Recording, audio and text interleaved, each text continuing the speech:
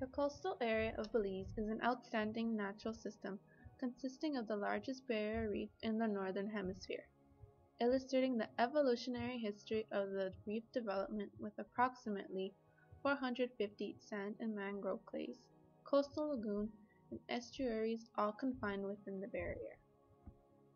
Described in this area, Belize's barrier reef consists of a total of 178 terrestrial plants and 247 taxa of marine flora, with over 500 species of fish, 65 celastrine corals, 45 hydroids, and 350 mollusks, plus a great diversity of sponges, marine worms, and crustaceans.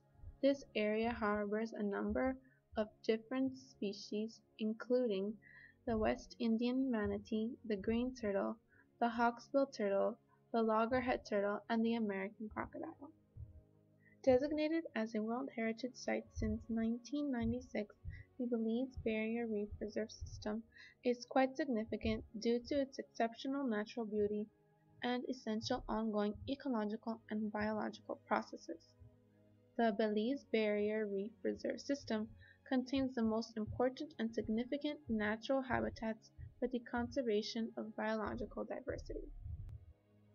As mentioned before, Belize is the largest barrier reef in the northern hemisphere, where tourists can visit for cold-made islands and more than 500 species of fish, and the 1,000 feet deep whale diving spot, known as the Great Blue Hole. Out of the 981 properties included in UNESCO World Heritage List, Belize is categorized as endangered, for reasons ranging from political instability to irresponsible tourism.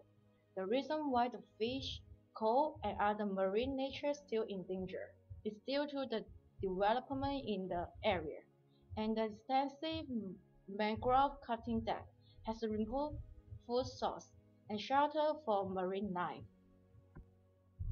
The destruction does not end there.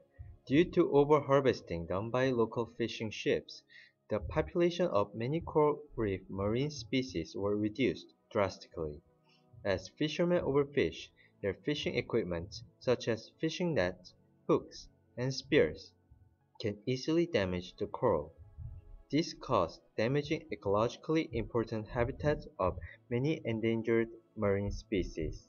One of such endangered species is Nassau grouper, which already has made its way onto the Red List of IUCN.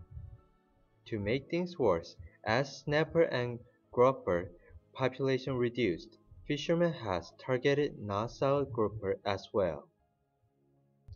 Potential solutions that can be taken to help solve this problem are as follows. The government of Belize could work with the local managers and fishermen to create a balanced conservation with sustainable use of marine resources along the reef, while putting in place officers and patrols ensuring that they carry out the new laws with solid enforcement. Due to Belize's new regulations that were set up for the protection of the Nassau grouper and their spawning sites, these endangered species have not suffered great losses, thus being protected from extinction as well as being protected from prey like the parrotfish and other grazers. Also, raising public awareness to value of the ocean and its preservation with the help of protected zones where humans cannot come in contact with the reef barrier could also play a significant role in the protection of the already endangered species. Banning fishing in the reserves, such as in Saltwater Cay, known for its unique reefs, marine turtles, and manatees, and in the Pelican Cays, a hotspot for rare sponges and sea squirts will increase their chances for survival and will reduce chances for extinction.